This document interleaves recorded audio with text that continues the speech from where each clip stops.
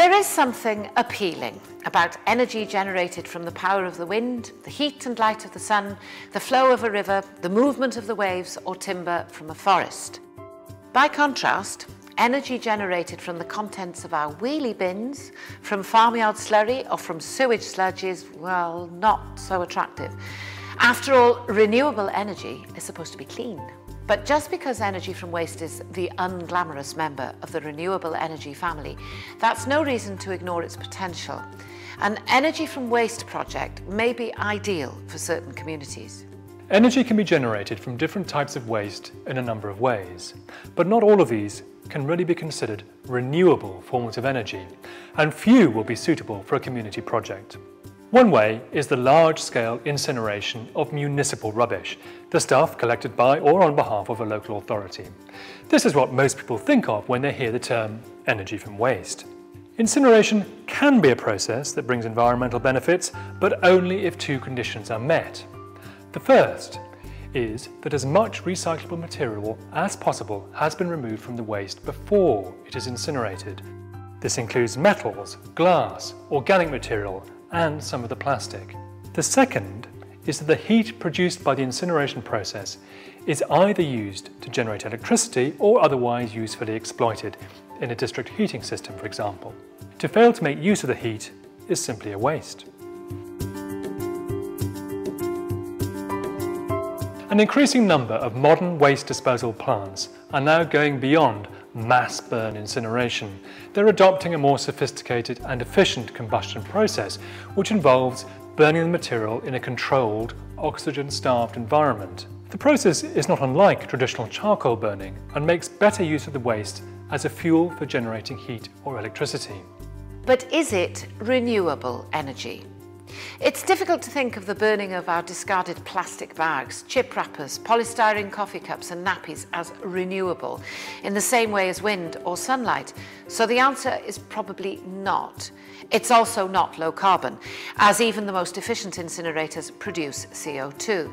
Perhaps the only forms of energy from waste that are renewable are those based on biodegradable material, plant or animal material of various types, such as anaerobic digestion. The government certainly agrees, as energy produced from organic waste qualifies for payments under the same support schemes as wind and solar, for example.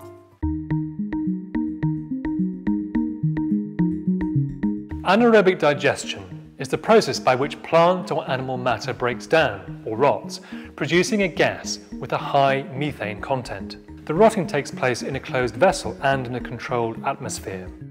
The methane given off is captured and burned to produce heat, electricity, or a combination of the two. After a while, the rotting process is more or less complete and you are left with a safe, clean, organic material that can be used as fertilizer or soil conditioner. Anaerobic digestion technology is well established and is widely used by sewage treatment works to generate electricity.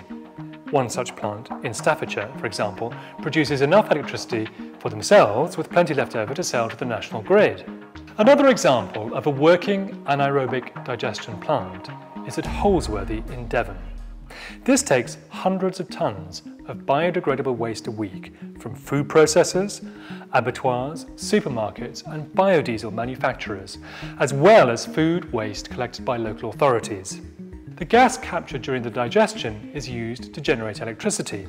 As long as the supply of waste is relatively stable, the Holsworthy biogas plant can produce enough power for around 8,000 homes.